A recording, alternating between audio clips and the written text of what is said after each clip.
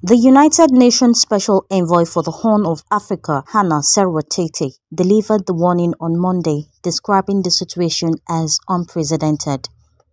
The protracted conflict, which has now entered its 7th month, is characterized by intense clashes between Sudan's military and a rival paramilitary force, the Rapid Support Forces (RSF).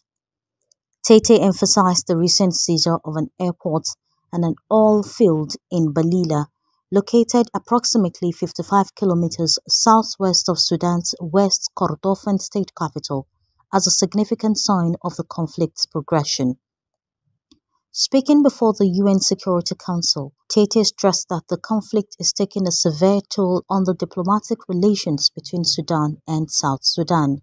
Furthermore, it has led to severe humanitarian, security, economic, and political consequences that have greatly concerned South Sudan's political leadership. The origins of the crisis can be traced back to April, when simmering tensions between Sudan's military and the RSF erupted into an open warfare in the capital city, Khartoum, and various other regions across the East African nation. According to the Armed Conflict Location and Event Data Project, over 9,000 people have lost their lives in the ongoing conflict, while more than 4.5 million have been forced to abandon their homes within Sudan, and another 1.2 million have sought refuge in neighboring countries.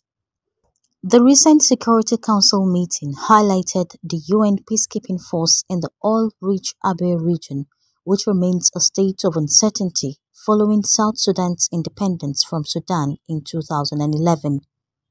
The majority Dinkan people in Abyei favor alignment with South Sudan, while the Masuriya nomads, who depend on the area for their cattle, support Sudan. Kani waa Premier Wallet. Lacag ugu dir saaxiibkaaga. Ugu adeego meel kasta, ku bixi biilasha. U dir hana lagaaga soo diro meel walba. Ka maamulo akoonkaaga iyo kaarkaaga Premier Bank. La soo deg maanta oo ku maaree kuna horumari noloshaada dhaqaale. Premier Wallet.